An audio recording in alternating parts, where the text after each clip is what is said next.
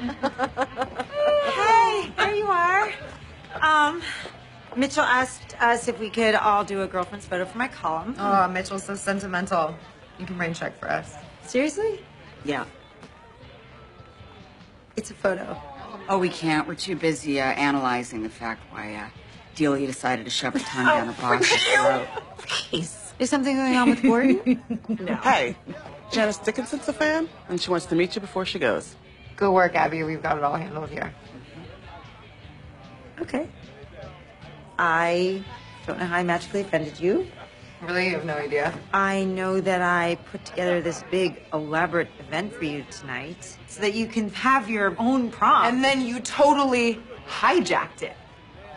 You and Harris, you and Shishi, you and your caller. All right. Now that is exactly what this is about. I'm so sorry. Your huge ego couldn't handle someone wanting me to talk about my experience for once. You can talk about your experience all you want, Phoebe.